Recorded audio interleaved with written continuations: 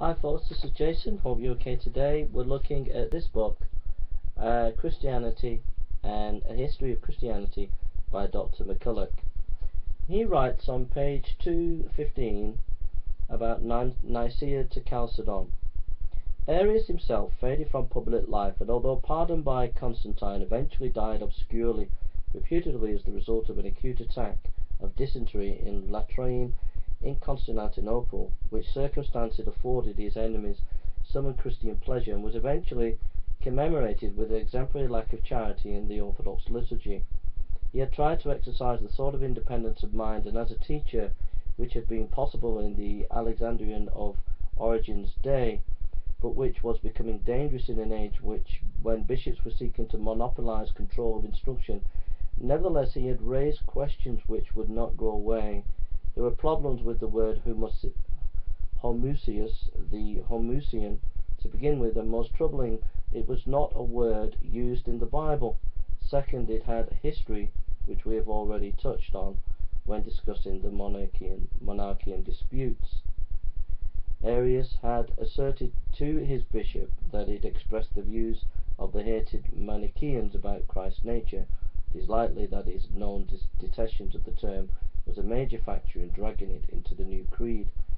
Likewise, for Eusebius of Nicomedia, it was a word tainted by the likes of Paul of Samosata, and he spared no effort to place like-minded bishops in positions of power over the next decades.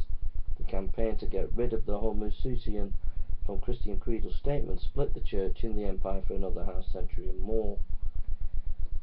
Now, what I find interesting here is he spends more time talking about Arius really than he does, I think, about Athanasius really.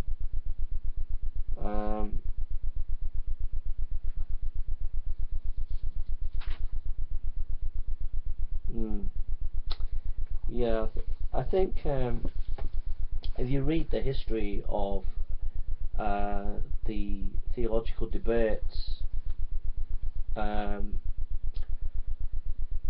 that were surrounding, that were coming up to the Council of Nicaea, and then during the Council of Nicaea and after, it's a very, very complex history, and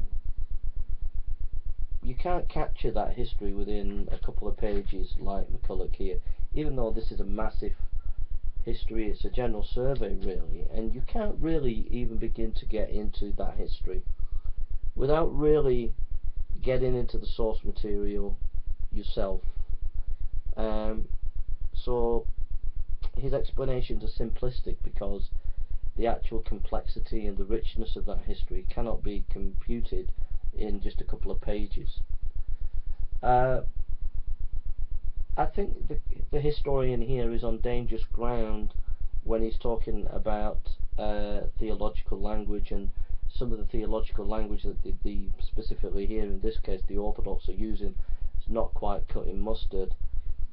I think you're on dangerous ground from a theological perspective to say that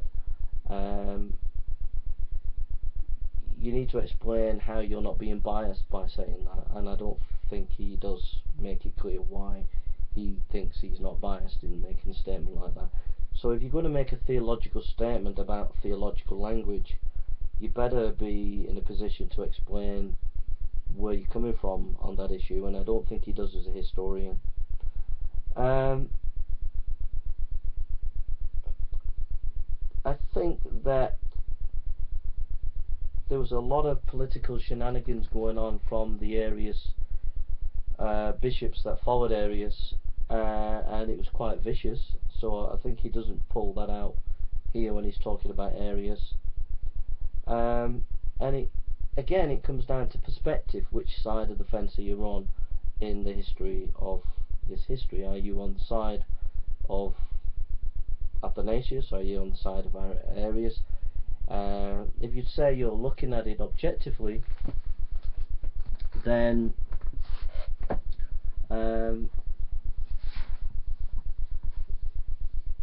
there can be good and bad on both sides, I suppose, but I think that from what I know of the text is the Arians did to Athanasius, getting him to be exiled 3 times, or is it 4 times, shows you the kind of underhanded stuff that they were getting up to. So for me, I think this is a too simplistic reading of Nicaea and the life of Arius. Okay, thank you.